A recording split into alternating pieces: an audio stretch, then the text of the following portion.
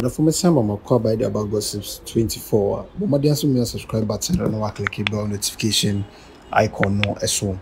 Now we the Evangelist Prince Adu and say on the Nungua Traditional Area office of the Bobu Wulomo Chiche Enya na nsemina ni say Evangelist Prince Edu say oye presenter or number 1 FM or Accra.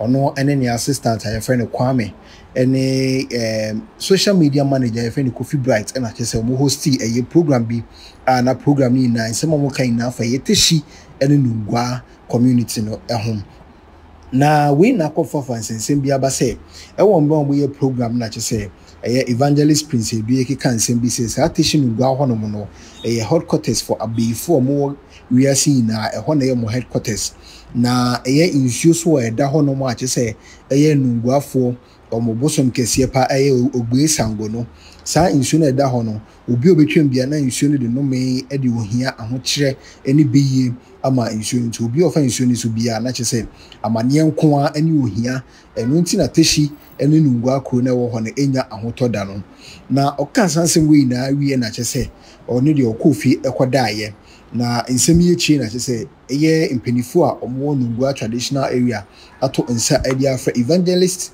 Prince Edu se omba no be church ni se no nche nyan supporting pa wo nsema okan no yenkotie nsem ni bia Evangelist Prince Edu editu da e woni show no so we number 1 FM e wo Accra member oye wa oye utu kronim dance na be fo no go more and me ba be kan wase any ba bia mo je tax e jona joa e sumbe na tasi ani Nungua etanam kronim e so me atase se traffic na touch nyina no aya no mo beje joba de ba try ana so ba bi adua bi siwa se adua na dru anu de eni kwan no side eni kwan no side or different side ko ba to wanya no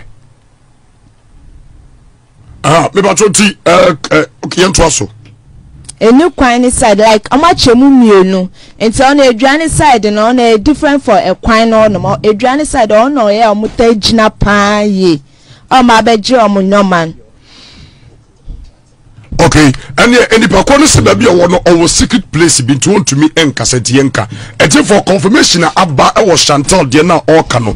Yenny Abran TB or no so spiritually no. Abba phone or no or no munina to be a meeting or bro muninase.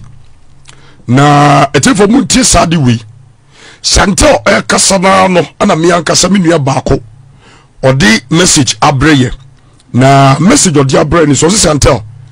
Or ka je su die no so na enye se de wo ka no obua no se ade no ebesi accident ebesi wo April na April na wo ka no se eye no kore but esi wo tashikru di mu ankasa but ebesi wo Soldiers Junction one of them Soldiers Junction wo tashikwan so wo tashikwan so so tashi Soldiers Junction ni na sa kwan so na o se more than 57 soldiers 1 FM and the wo sa kwa so accident na wo kai no ama blanta no so send confirmation dia ba and they say no soldiers are more I think say we need to go to Burma camp and have a service with them. Yes, wow, we are soldier ni bia wo Burma camp bia no we all due respect anka message say ka send me message na ama mi na ke no nya radio ke no soldiers for ni nyina be ye one day prayer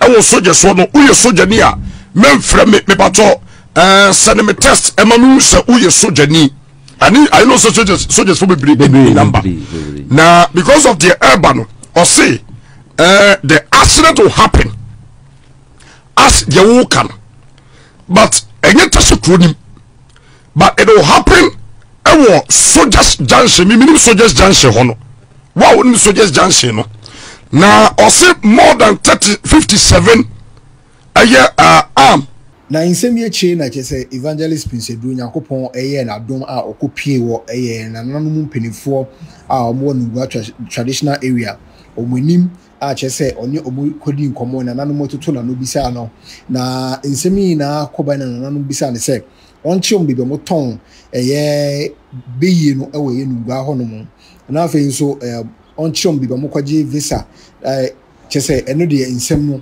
emu ahodo bebri na nananom edibisa eye Evangelist Prince Edu a chese behwe Evangelist Anyankopon ne kasa ya afa de wa bre no ho ase a chese oti na nananom nsem opa na nananom chew na asem no kotwa atokra na eye mpanifo de eye enoma baako edunsia eto Evangelist Prince Edu eni ma chese wo se oye na ode pata eye na nananom mpanifo a omo Nungua traditional area no ho da ebi ni se obeto eye nintwe fufuo baako enson ndwan ne mponche so enson nkokɔ efufuo so baako edunu enum 25 sekan baako 7 ntoma baako 7 ntoma tuntum baako 7 ntoma kokɔ baako 7 bue so baako 7 just a snap and also 7 sa Castle Bridge and also 7 Holland ntoma baako 7 just enyoma de adoso ni na so so de sika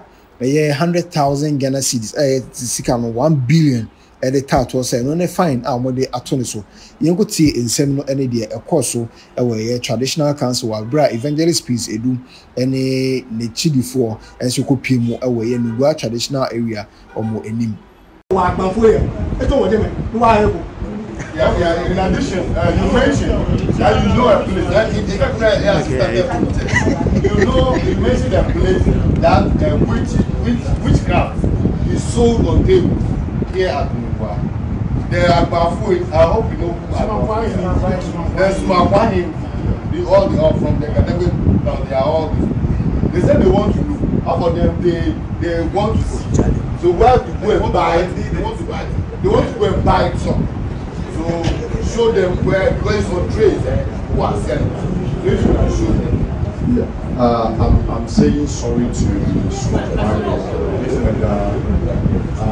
there's no need for me.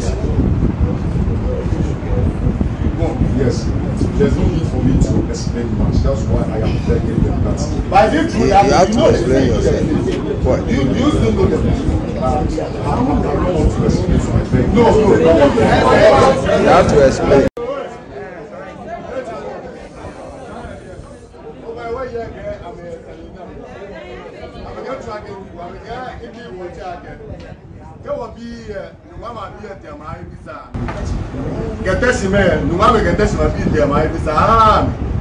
She lost up a drum on her.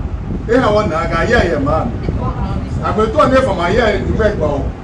The mic bow, get bow.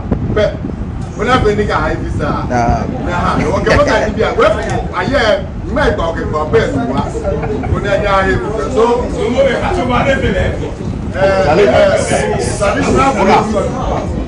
the traditional priests are saying that anytime people from Nungua just go for this application, they are always refused. They didn't know why until you came to tell them that the town is made up of witches and wizards. So by grace of you and God, they want you to just remove 77, exercise 77 of the witches and wizards so that their children can get visa at the embassy. In addition to the punishment.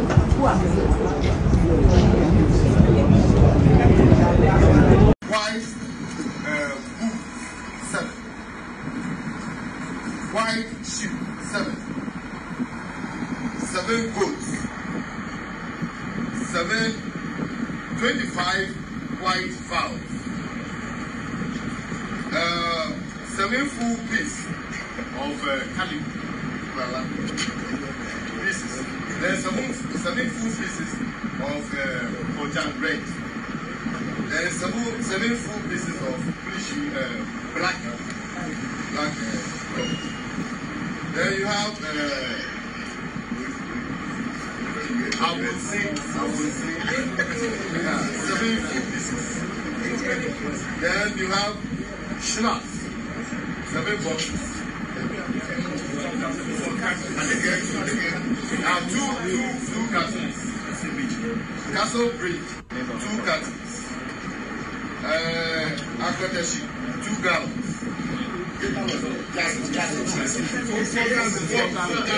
4 gallons, yellow gallons. Then cloth, GTP, 7 full pieces. And then eggs, 7 crates of egg. Soft drink. Figo. Those 7 crates. 2 crates. 2 crates. White. 7 knives. 7 knives. And then cash of 100,000 Ghana cedis. Ghana cedis will hold 1. I'm saying sorry to this there's no need for me. Yes, there's no need for me to explain much. That's why I am begging the person. But you have to explain yourself. You still know the I don't want to explain something. No, you have to explain.